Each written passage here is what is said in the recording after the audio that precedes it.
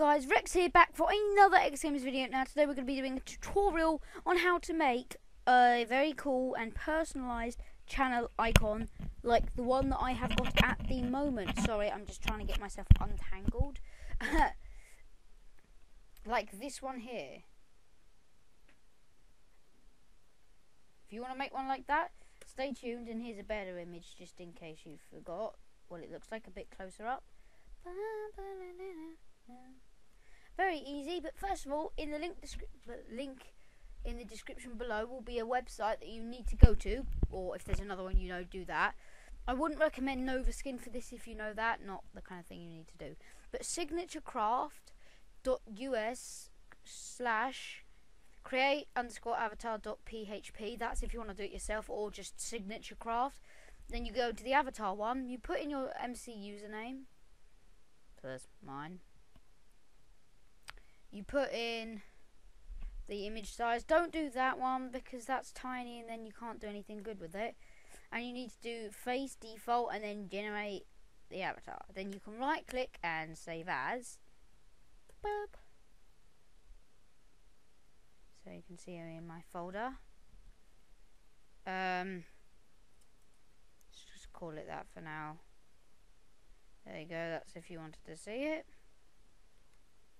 Now go into paint.net, and there are two ways. You can either open it up or just drag and drop. Yeah, then I can suggest you drag and drop, to be quite honest.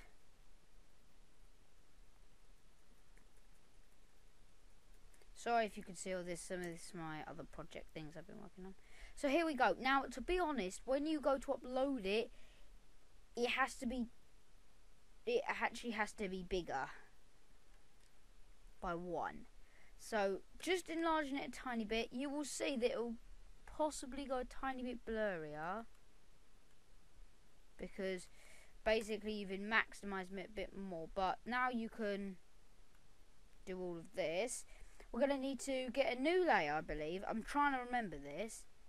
And you're going to need to, this one, I believe it helps if you fade it out.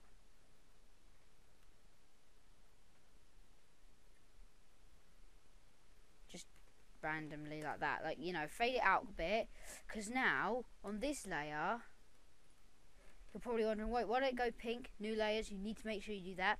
Oh, this is paint.net. If you didn't know, suggest you download it. It's free. It's basically Photoshop but for free, and it's great. I never used to have it, but realised how good it was and downloaded it. Anyway, what you need to do is get a good brush size that you like, and I believe we're going to start with an outline of the hair. Let's not have pink. We want to make sure we got black. Unless you'd like a pink background. So if you want, you could, what I suggest you do is go with the outline of the hair. I don't know why my mouse is lagging so much, I'm sorry. But you might want to go with a crazy hairstyle. Like that, or you might want to do a very, like, hairstyle like that. I'm sorry it's lagging, I really don't know what happened. But because I'm going to be using this, I might as well give it a rough estimate of what my hair would look like, because this is my homemade skin. So let's just go with that, shall we? Yeah, I like that. And now, if you were to do so, you could always then just fill it in and have like black hair. Oh my gosh, that looks like Dan and Phil. Not that I don't watch them, but yeah. Next, you need to get the shape tool, which is this one. And the default should be a square, and then you can draw around the eye. Now, if you ever want to look what it's going to look like, just get rid of the background. That's mine so far. It's pretty good. Yeah, I like it so far.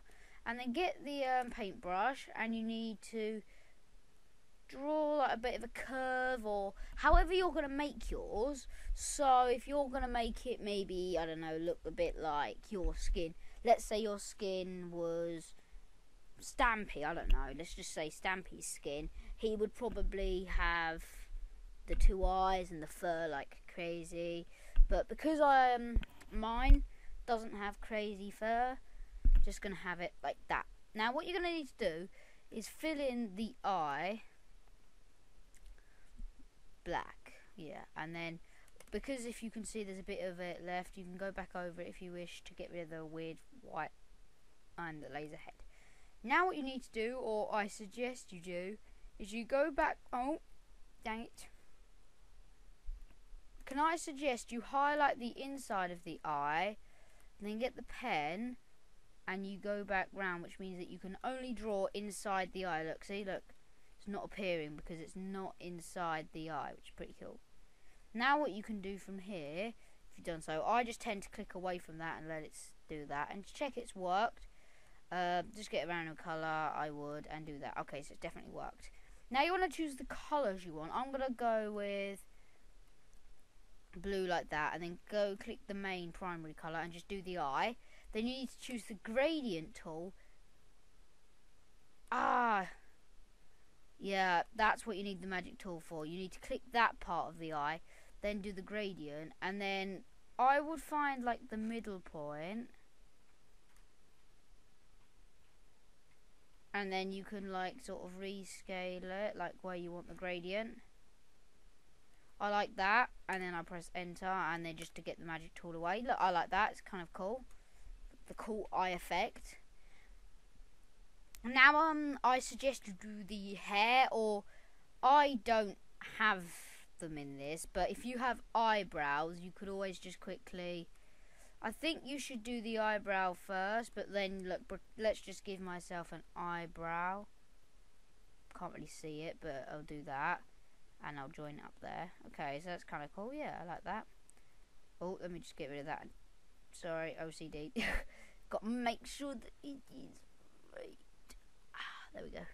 Now what you want to do is you want to go back to the hair. So if you have anything else in your hair like this, like streaks, I would suggest you go back and do that, and then now I can do that. And if you do that, for example, look, so I could do that, and then maybe I could put the line down the middle. I know it's not very detailed hair design, but if you wanted to do that, and maybe I could, oh goodness, it's because it hasn't joined up right.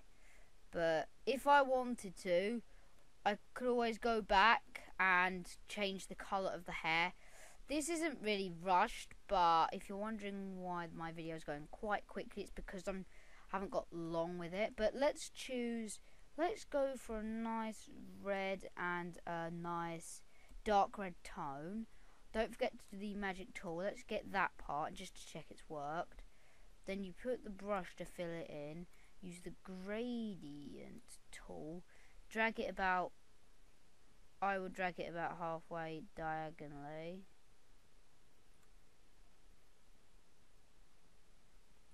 And you can just resize it like that and blur it out. So that's quite cool. So it's got like that cool sick detailed effect. Now if we go to that one, let's just say this time I'm gonna have yellow and darky murky yellow, and that's not a nice colour.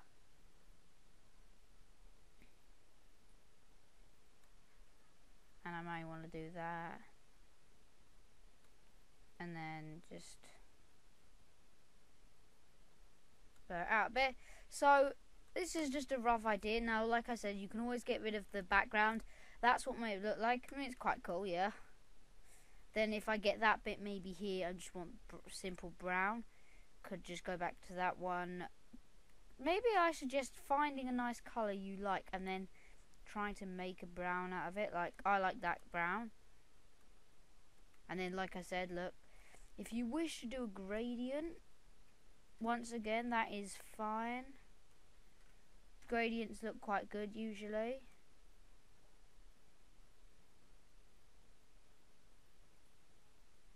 That doesn't look the greatest, but it gives it that nice hair effect.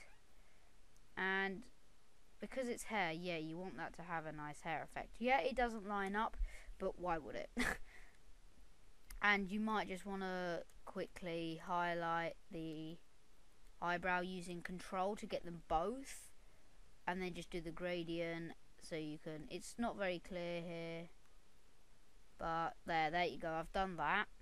Now if there's anything left on your face, maybe a nose or a mouth or something, as you can see, mine doesn't have that because I wanted him to have a mask. So let's just give him in that mask. Oh, I hate this. It's so like slow and annoying. I'm sorry about that either if you just saw something. Yeah, what happened was because I've only got a trial of this recording software.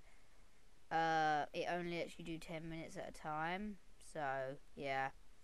I think that will work. Like I say, if you ever want to check, there you go. Look, it's quite cool actually, black. But I'm not gonna do that because I don't want to. So let's go for one of my other texture ideas. Don't forget to use the magic wand. And if there's anything you want to ever say, like, oh, how do you do this? I am doing this without much.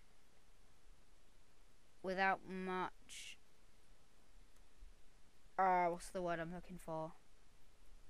Like professionalness or whatever you'd say.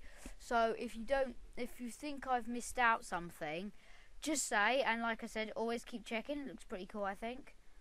And something I actually forgot to do at the beginning, which always looks better if you want, is to just draw a faint black box around. And you can rescale it.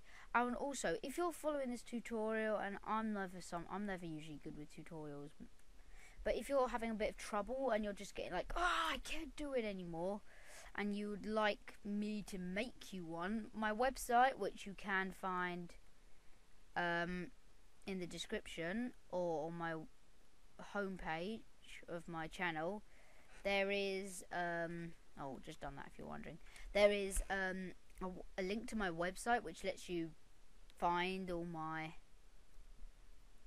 things with all my, buy stuff page. I would suggest going for good skin colour. The best skin colours are about a mixture here of yellowy pink, and then I would just, because you can't really tell, you might want to zoom in.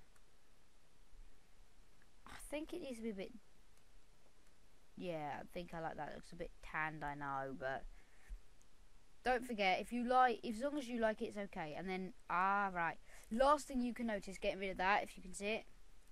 Can't point, can I? There, the eye. So better fill the eye in with white, and then we are literally done.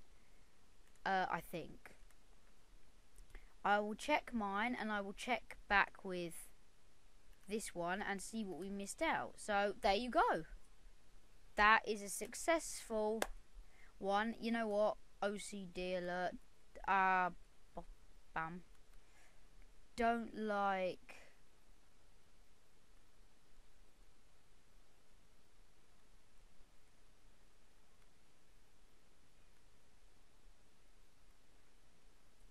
Don't like the skin colour. Changing it.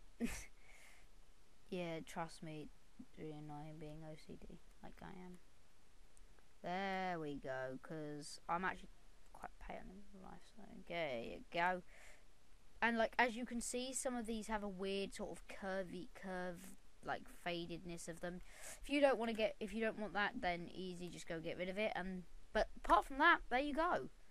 That is how to make one. Easy, simple. Yeah, the last thing, if you can notice, look around the outside of that face, and then that face. But apart from that, it is done. Let's just open that up and go back to paint.net. We're going to need to do the shadowing. This part is pretty easy, not too challenging. But once again, we need to call in our old trusty friend Highlighty. Nope.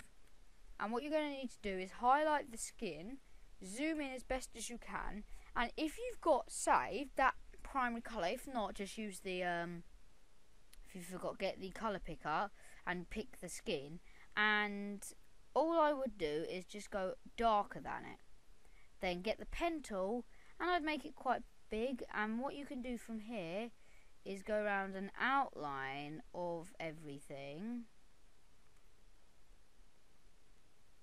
like this, and smaller gaps probably should just be filled in straight away.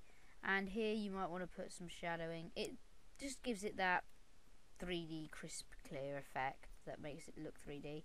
Might want to put a bit of shadowing behind the eyes. But yeah, and if then you click away like I do, there's probably another way, and zoom out, there you have it. A complete, official, lovely, jubbly thingy-bobby channel icon. There you go. If you like this video, please like, subscribe if you're new to my channel, and if you want to see more tutorials like this, then go ahead and comment and say, because I actually would love to do some more for you guys. But just to check, you can get rid of that, and it won't make any difference. If you could spot something and you don't know what, say. But then what you need to just do is go back to the web, go back to YouTube, click that, and then edit on Google+. Thank you all for watching. I hope you enjoyed this video, and I will see you for another tutorial, hopefully. Goodbye!